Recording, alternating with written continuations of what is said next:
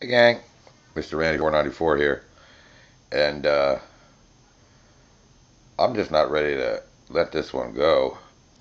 I want to know what happened to that poor soul, Elisa Lam, um, the Canadian citizen who was found in the water tank on February 19th of this naked in the Cecil Hotel, apparently. Um, there's some bizarre closed caption footage which I think the hotel released to discredit her and to lower its culpability. But there's just a bunch of. It's just what happened. Where's her stuff? I want to see her itinerary. What point? When did she disappear before she checked out?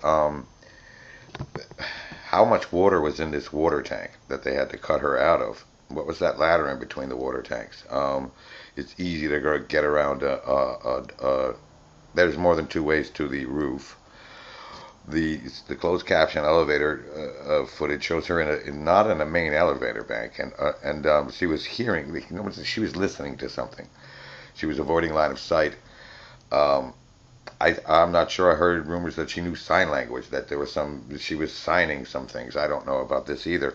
That might have absolutely nothing to do with it. I think a lot of this subterfuge of the history of the Cecil Hotel, which indeed is sinister, um, may not have anything to do with when we get down to it. What we find out for the coroner's report was, did she have water in her lungs? Like, did she drown? Or was she dead? But how did she? It's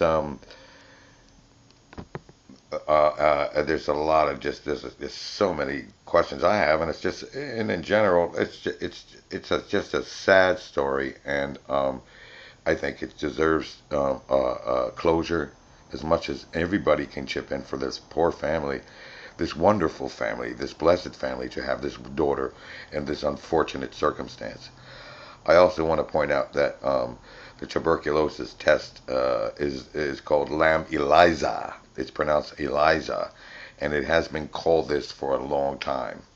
What sort of coincidence this is, especially because in Chinese, Elisa Lam would be Lam Elisa.